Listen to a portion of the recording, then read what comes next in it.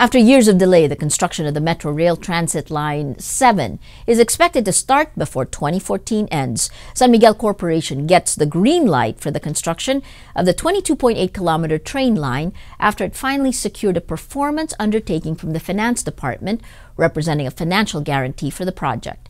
The train project will have 14 stations and is expected to serve 2 million commuters. It will start at Tala, Caloocan City and will end at and pass through Lagro and Fairview, Novaliches, Batasan, Diliman, Philcoa, before ending at EDSA Corner North Avenue in Quezon City.